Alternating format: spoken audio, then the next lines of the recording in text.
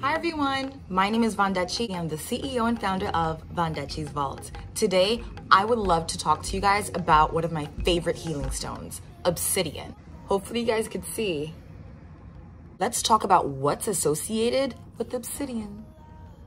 So Obsidian is associated with the base chakra. And if you're a Scorpio or a Sagittarius, you probably have more of an inclination to actually heal yourself with these healing stones. The element that Obsidian is associated with is fire and earth. So if your zodiac sign has an element of fire or earth, Obsidian is the healing stone for you. As you can see, it comes in this black silvery color.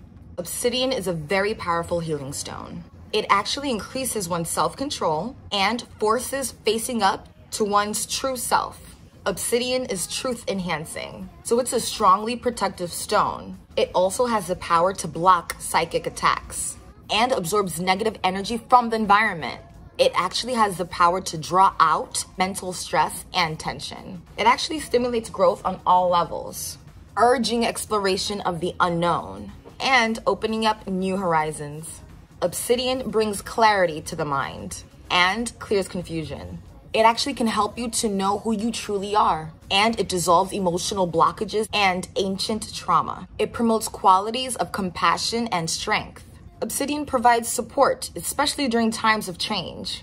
Again, it repels negative energy and disperses unloving thoughts. It's a powerful cleanser of psychic smog created within your aura.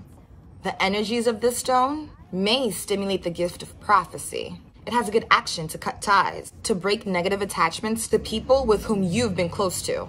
Did you know that pieces of this stone that had a shiny surface were used in the past as a scrying tool? That's insane. It's also an excellent crystal to use when you've been doing spiritual work or healing work, as it has a strong action to ground you to Mother Nature. This black stone is excellent to assist you to release disharmony that has built up in your day-to-day life and as you work on yourself, including resentment of others, fear, and anger. Now you may ask, what's obsidian made out of? So obsidian rock forms from molten lava that cooled very quickly and had no time to form into glass. And it's found in a number of places worldwide. There are a number of different variations of this mineral. It comes in a range of types and colors. This also includes rainbow obsidian. So obsidian rock like this may also come in purple, green, brown, blue, but the black crystal is what we're concentrating on, as they have the powerful metaphysical properties. The black stones have an excellent spiritual grounding vibration and also have a powerful action to aid spiritual communication, as this stone may aid you to contact your spirit guide. So obsidian's energy works by helping you to move any excess energy down via the earth star chakra, Mother Nature.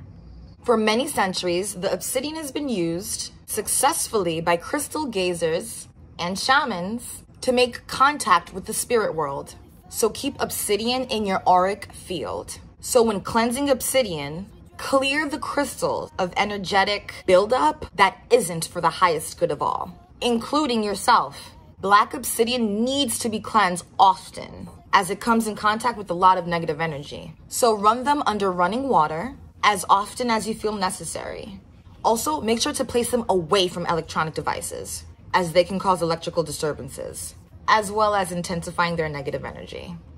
So there you have it. Thank you so much for watching this video about obsidian. If you have any more questions, you can contact me at my website via my contact page at www.vondechii.com. And if you want to watch other witchy wellness videos, you can go to my website too and check those out. And I'll see you soon. Bye.